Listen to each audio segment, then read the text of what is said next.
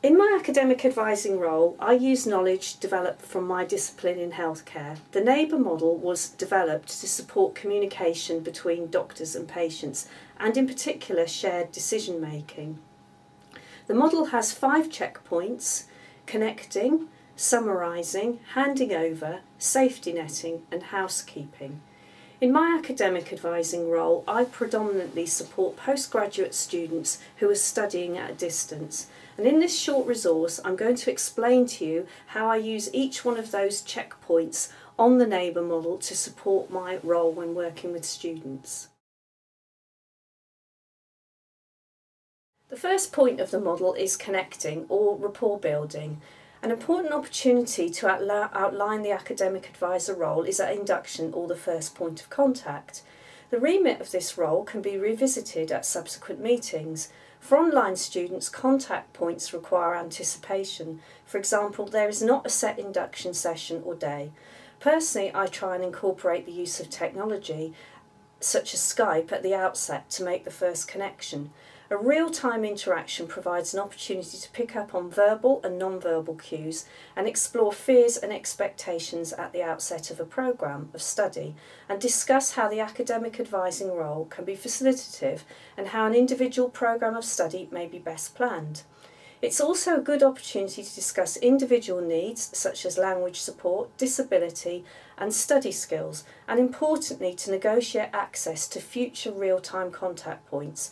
I personally offer a blend of Skype, office hours and Google Chat and email as follow-up contact points.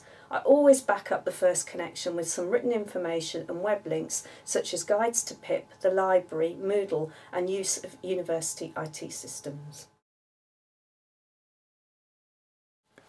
The next point on the model is summarising, and that really is about listening and elicitation skills. You will note the advice given by the university about listening skills draws on theory from coaching. This fits very well with the second checkpoint of the Neighbour model, which involves both listening and elicitation of thoughts, feelings and issues. A typical example of this is clarification or further discussion about feedback on assessed work, especially where the advisee doesn't understand the feedback or is disappointed with the assessed grade. A personal rule of thumb is always enable the advisee to speak first. Summarisation involves listening to the advisee, interpretation of the feedback, and then summarising and paraphrasing this into jargon-free language, which is repeated back to the advisee, thus communicating an understanding of their perspective. The next point on the model is handing over, and this centres around communication skills. Once an advisee has presented an issue, then it's important to reach a negotiated mutual decision on a potential action plan.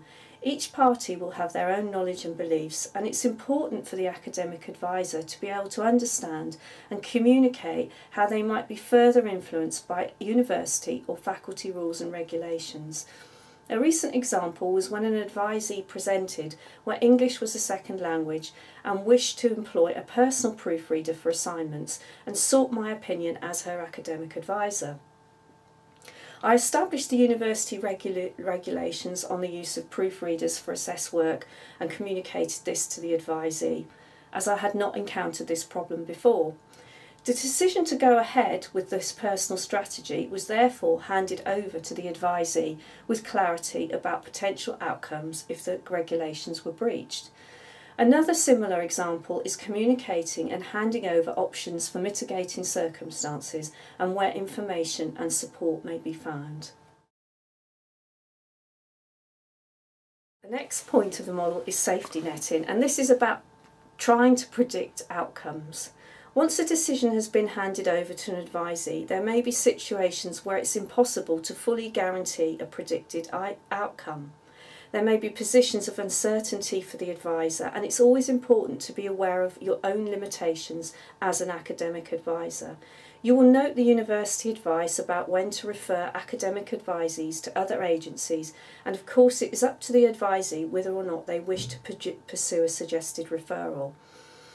A recent example was an email from a distance learning student to me as an academic advisor who was aware of being behind with online work on a module, including participation in online forums and group work which involved the use of the wiki. This was accompanied with the disclosure of having dyslexia.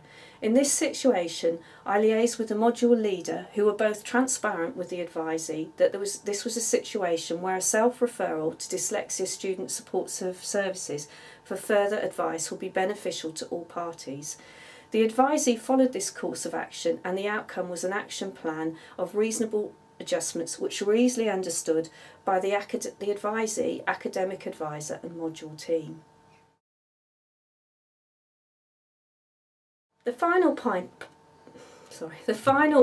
of the model, checkpoint of the model, is housekeeping, and it's very much about the academic advisor taking care of themselves. The academic advising role is not without stresses of its own, so it's important to consider opportunities and situations where you can debrief with colleagues and in some situations your line manager. For example, there may be conflicts of interest in your academic advisor role if you're also the subject coordinator or the dissertation supervisor for the student.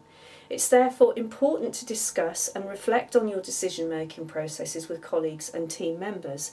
It is of course important to maintain confidentiality between colleagues during these conversations. A reflection of what you've learned in a particular situation may prompt learning for others. For example, the scenario of the distance learning student with dyslexia prompted a much wider discussion at programme and faculty level about dyslexia issues and online distance learning.